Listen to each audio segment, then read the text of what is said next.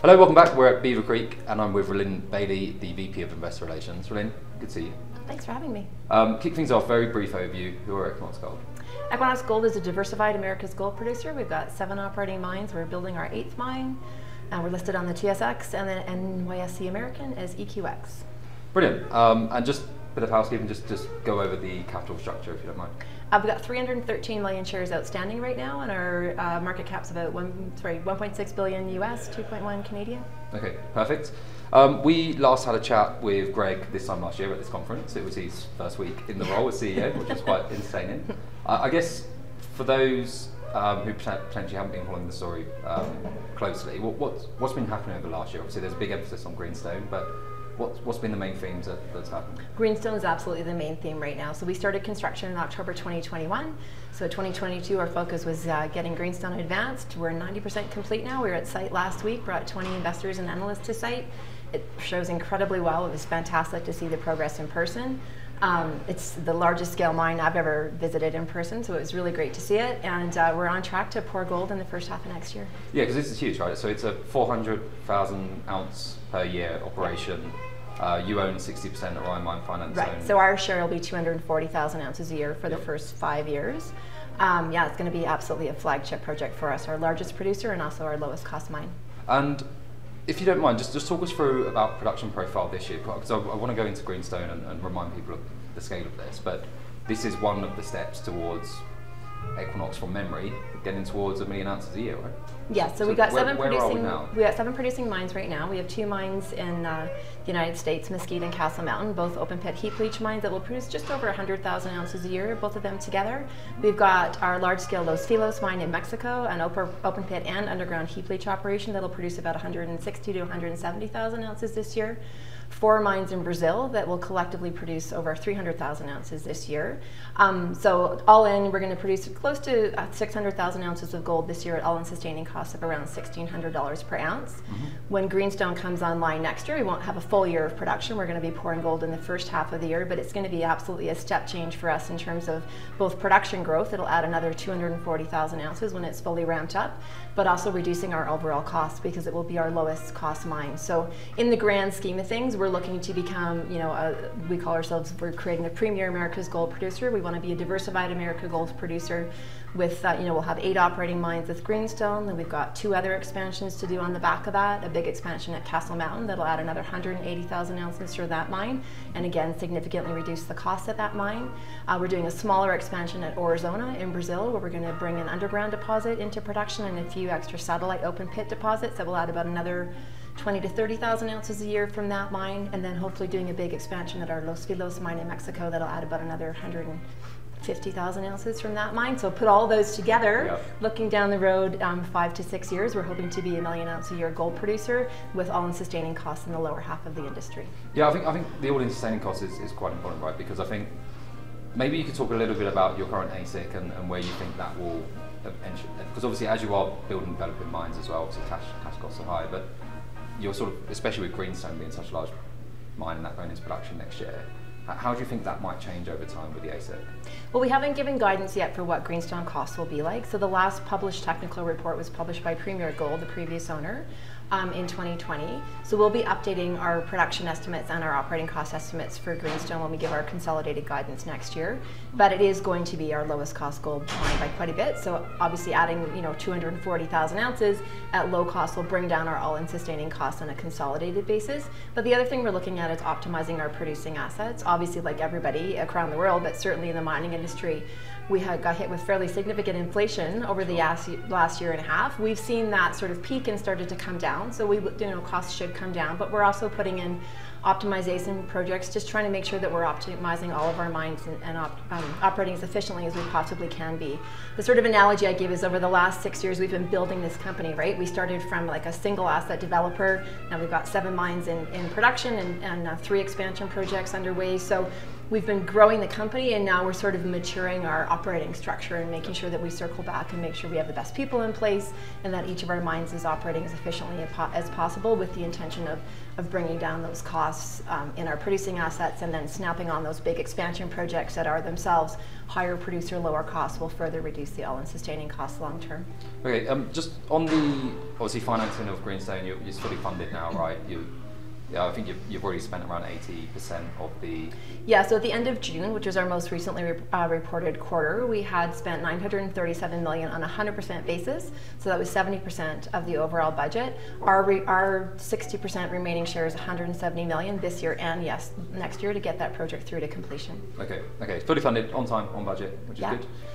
I guess one of the other things I saw as well was that I think you've consolidated some of the, or sold some of the equity that you've had in other. Has there been a bit of housekeeping, I guess, over the last year in terms of selling shares in other projects that you've owned? Well, one of the things that we needed to do over the last year was make sure that we were in a very comfortable position during that peak Greenstone spending period. So, you know, with these gold prices, we're fully funded, but if the gold price dropped at all, we wanted to make sure that we had the financial flexibility in place to not get too skinny from a financial perspective.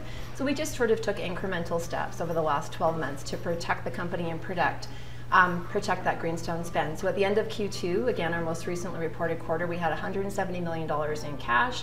We had $130 million left to draw on a revolver, which we did actually draw in August. We have another $100 million accordion feature on the revolver that we can draw if we need to. We put in a very small hedging program and luckily topped it out almost at the peak of the market, so that it goes from like 1912 to 2110, I think, per ounce, and that's just for 1 year, just 25% of our production, which I think all in was about 150,000 ounces, so that we could, you know, make sure that we were protected during that peak Greenstone spend. We also softened some of our debt covenants, and those will go back into regular covenants once Greenstone is done.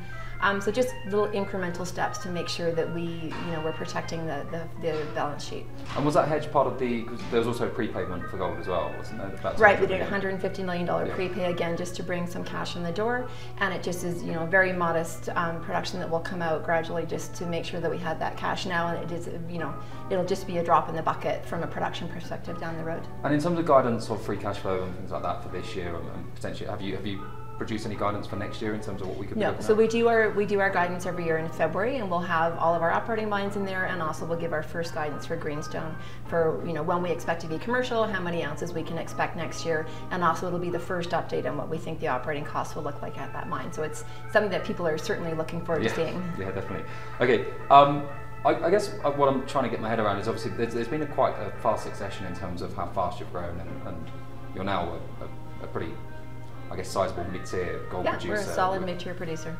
What's the long-term ambitions for this company? Is it growth as you have been, or are you pretty happy with the portfolio as it is? Obviously, you've got a lot going on. Like from an asset perspective? I guess so, yeah. So obviously, you've got a lot going on in terms of expansion projects, and I think obviously that's been a very core focus for you over the last year or two. When do you get to a point where you start looking for more assets or looking to expand your asset portfolio, or is that still quite a while down the line? It's more a case of optimizing the portfolio. So when we started this company, I joined the company in 2016. It really kicked into high gear at the end of December 2017 when Ross Beaty joined as our chairman and our largest shareholder.